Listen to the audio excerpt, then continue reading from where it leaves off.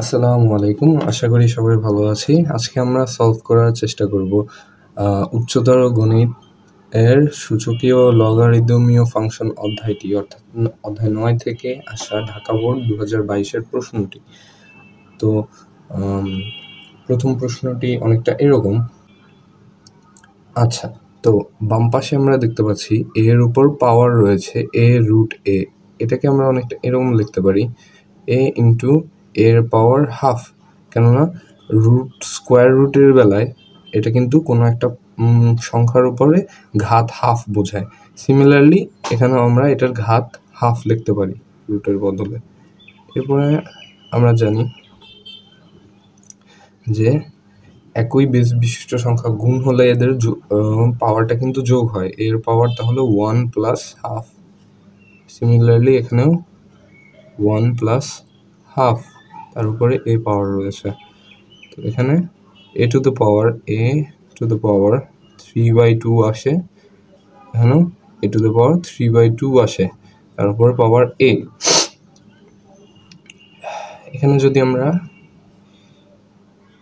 এটাকে একটু সেপারেট করে লিখি বোঝার সুবিধার্থে, এখানেও আমরা দেখছি পাওয়ারের উপর পাওয়ার আছে, অর্থাৎ পাওয়ারগুলো কিন্তু গুণ হবে, তাহলে 3a/2 হয়ে যাচ্ছে। এখন আমরা একটা ব্যাপার জানি এই অধ্যায়ের, যে একই ঘাত বিশিষ্ট একই বেস বিশিষ্ট কোনো দুটি সংখ্যা যদি সমান হয় তাহলে এদের ঘাত দুইটি নিশ্চয়ই সমান হবে। এখানে দুটি সংখ্যা পরস্পর সমান যাদের বেসগুলো কিন্তু সমান, বেস বা ভিত্তি এই সমান, তাহলে এদের সূচকগুলো কিন্তু নিশ্চয়ই সমান হবে। তো আমরা এখান থেকে লিখতে পারি এটার সূচক যে রয়েছে a to the power 3/2, 3a/2 এটা সমান হবে। এখন আমরা 3a থেকে a কে এপাশে নিয়ে আসলে, অর্থাৎ গুণ আছে ভাগ হয়ে গেলে এখানে চলে আসলো, 2/3 এখানে রইল।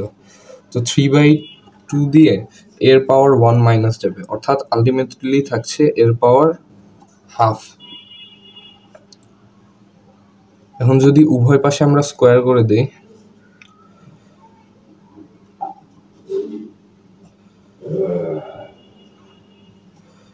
তাহলে কিন্তু আমরা এর পাওয়ার এর ভ্যালু পেয়ে যাচ্ছি, অর্থাৎ এর ভ্যালু 9/4। আচ্ছা, আমাদের খ নং প্রশ্নটা অনেকটা এরকম, যে এম এর একটা মান দেওয়া আছে, একটা রাশি দেওয়া আছে, আবার একটা সূত্রও দেওয়া রয়েছে অথবা শর্ত দেওয়া রয়েছে যে x plus Y plus Z equals to 0, এবং প্রমাণ করতে বলেছে m ইকুয়ালস টু 1। আমরা অনেকেই এই প্রশ্নটাকে অনেকে মুখস্থ হিসেবে ভাবি যে এটা প্রসেসটা আমাকে মুখস্থ করতে হবে, যে কিভাবে করতে হয়। আসলে এটা মুখস্থ না, যদি আপনি বোঝার চেষ্টা করেন। আপনাকে যে কোনো একটা ভগ্নাংশের এটাকে কি বলে, হরকে ফিক্স করতে হবে, বাকি দুটো ভগ্নাংশের হরকেও ওইরকম করার চেষ্টা করতে হবে, তাহলেই কিন্তু আপনার এই প্রশ্নটা হয়ে যাচ্ছে। তো আমরা যদি সমাধানে যাওয়ার পূর্বে আমরা এখান দিয়ে 2-3টা শর্ত তৈরি করে নেব। x plus Y equals to minus Z হয়, y plus Z equals to minus x হয়, এবং z প্লাস এক্স অথবা x plus Z equals to minus Y হয়। 3টা শর্ত আমরা পেয়েছি, 3টাকে আপনি 3টা নাম্বারিং করতে পারেন। তো এরপরে আমরা সমাধানে চলে যাচ্ছি।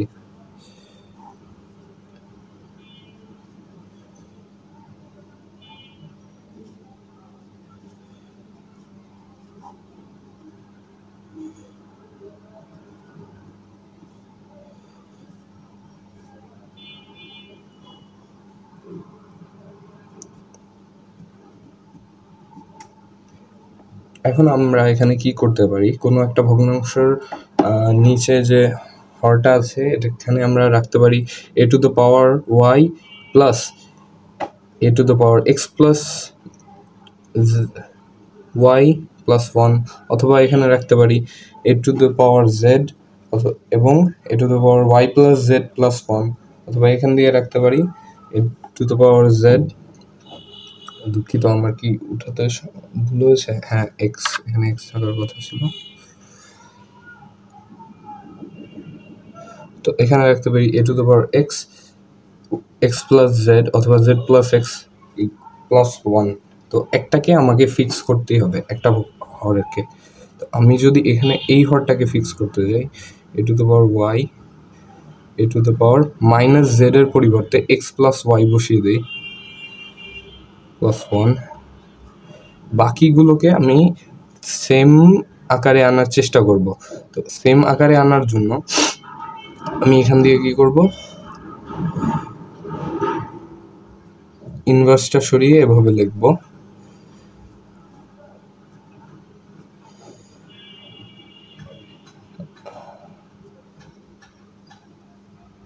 এটাকে ইনভার্স সরিয়ে লিখব ওয়াই প্লাস 1। আচ্ছা, আশা করি আমার খাতা দেখা যাচ্ছে। a to the power y plus a to the power x plus Y plus 1। এটাকে কিছু করব না, অন্য দুইটার হরকে এরকম করার চেষ্টা করব। তো এখানে আমরা যদি যোগ করি এই জিনিসটাকে, z plus x plus 1 plus two power x, এরকম হচ্ছে যদি এই তিনটা সংখ্যাকে আমরা যোগ করি। সিমিলারলি এখানে তিনটা সংখ্যাকে যোগ করলে হচ্ছে a to the power x plus Y plus 1 plus a to the power y.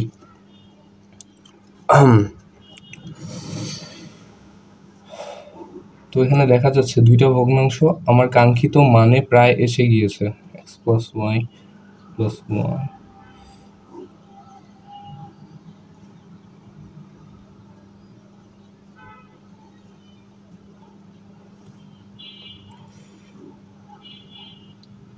এই ভগ্নাংশটা যদি উল্টে যায়, তো এই ভগ্নাংশের হরটাকে আমি এইভাবে লিখতে পারি, এই ভগ্নাংশের হর এই ভগ্নাংশের হর কিন্তু ম্যাচ করে গিয়েছে। মাঝখানের ভগ্নাংশের হরটা যদি আমরা ম্যাচ করতে পারি তাহলেই কিন্তু আমার হয়ে যাচ্ছে।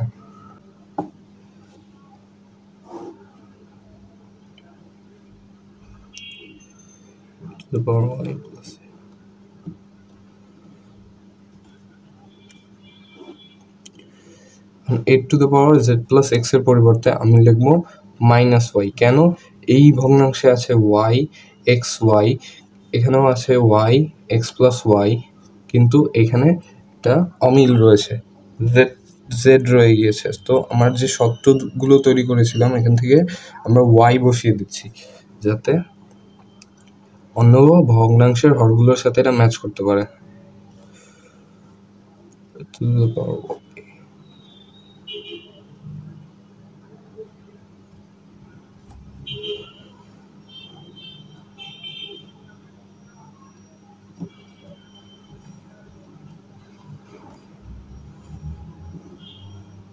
একইভাবে এটাকে ইনভার্স করে যদি আমরা লসাগু করি তাহলে অনেকটা এরকম আসছে। আমি তাড়াতাড়ি করে দেখিয়ে দিচ্ছি, 1 plus a to the power y plus a to the power x plus Y, a to the power y power y plus a to the power x plus Y plus 1। যদি পরবর্তী পৃষ্ঠায় যাওয়ার চেষ্টা করি,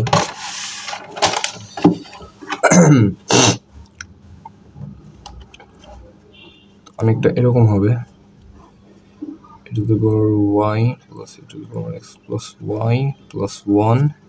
এখানে আছে 1, মাঝখানের ভগ্নাংশটাকে পরে লিখছি। এখানে রয়েছিল a to the power y plus a to the power x plus Y plus 1, উপরে কি ছিল? উপরে ছিল a to the power y,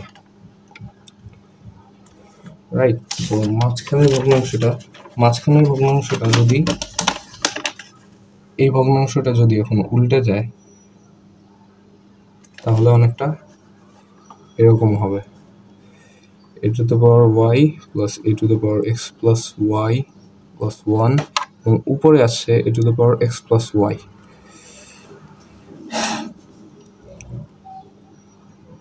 তাহলে এদেরকে যদি আমরা এখন যোগ করার চেষ্টা করি, 1 plus a to the power x plus y plus a to the power y। তো নিচে যে জিনিসটা আছে উপরের জিনিসটা কিন্তু একই, তো এরা কাটাকাটি চলে যাচ্ছে, অর্থাৎ ভগ্নাংশটার মান 1। তো আমাদেরকে কিন্তু এটাই দেখাতে বলেছিল, সুতরাং আমরা বলতে পারি ভগ্নাংশের মান অর্থাৎ m ইকুয়ালস টু 1 দেখানো হলো।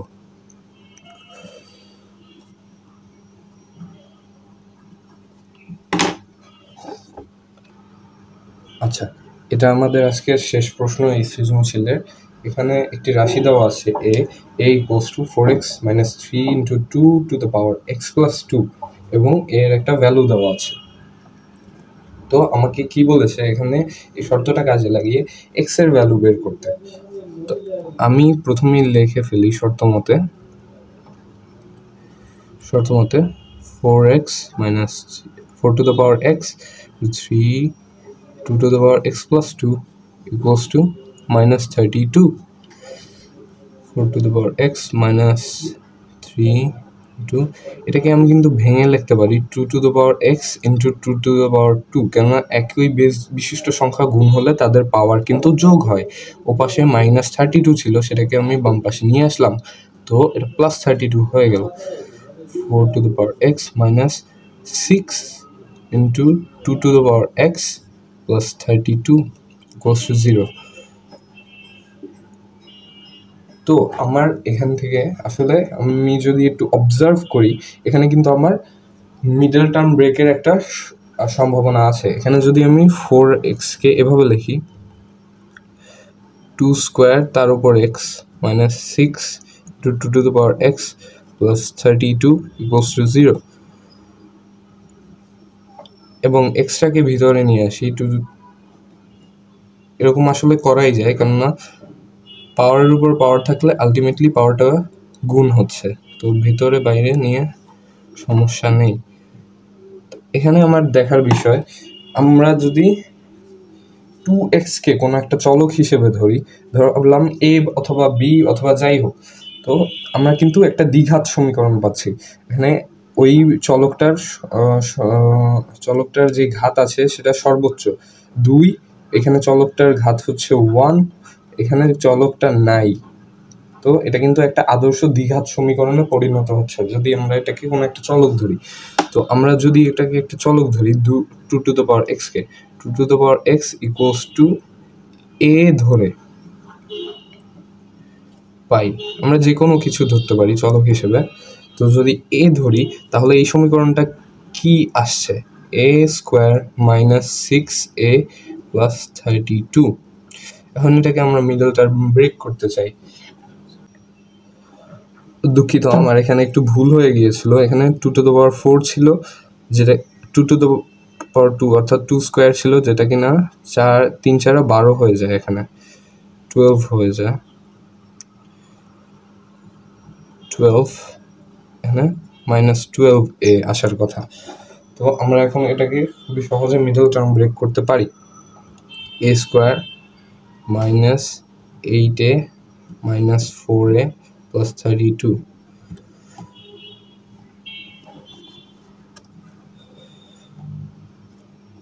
a কমন নিয়ে a মাইনাস 8 মাইনাস 4 কমন নিয়ে a মাইনাস 8 ইকুয়ালস টু 0। উপর পৃষ্ঠায় যাচ্ছি, তাহলে আমার a মাইনাস 8 আসছে এবং a মাইনাস 4 আসছে পদক হিসেবে। তো এখান থেকে আমি লিখতে পারি হয় a মাইনাস 8 ইকুয়ালস টু 0 অথবা a মাইনাস 4 ইকুয়ালস টু 0। তো a ইকুয়ালস টু 8 বা a ইকুয়ালস টু 4। এখন এর মান যেটা আমরা ধরে নিয়েছি সেটাকে কিন্তু আবার বসিয়ে দিতে হবে। 2 টু দ্য পাওয়ার x কে আমরা a ধরেছিলাম, এখানে 2 টু দ্য পাওয়ার x বসিয়ে দিচ্ছি ইকুয়ালস টু 4। সেম বেজের রুলটা অ্যাপ্লাই করছি যে একই বেজ বিশিষ্ট দুটি সংখ্যা যদি সমান হয় তবে এদের ঘাতগুলো অথবা সূচকগুলোও কিন্তু সমান হবে। তাহলে আমরা দেখতে পাচ্ছি এখানে 2 2 সমান হওয়ার কারণে যেহেতু সংখ্যা দুটো সমান, তো এক্স ইকুয়ালস টু 3, এখানেও সমান হওয়ার কারণে এক্স ইকুয়ালস টু 2। সুতরাং নির্ণেয় মান এক্স ইকুয়ালস টু 3, 2।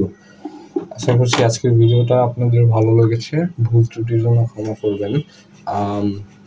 আমাদের ভিডিওটি ভালো লাগলে লাইক দিয়ে সাথে থাকার জন্য অনুরোধ করছি। আসসালামু আলাইকুম।